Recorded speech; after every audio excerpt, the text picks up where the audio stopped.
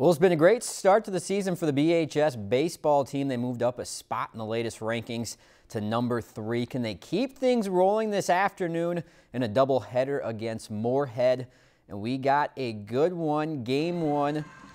Here, there's a warm-up here. Get a little warm-up here. Good one, game 1. The game is tied in the 5th. Jonah Moeller with a perfect bunt.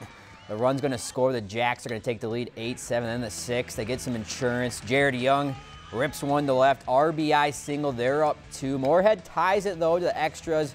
Bottom 9, Brandon Klupenmeister put it in play, and good things happen. A walk-off winner. Get out the brooms. The Lumberjacks sweep Moorhead today 10-9 and 14-4. If you've enjoyed this segment of Lakeland News, please consider making a tax-deductible contribution to Lakeland Public Television.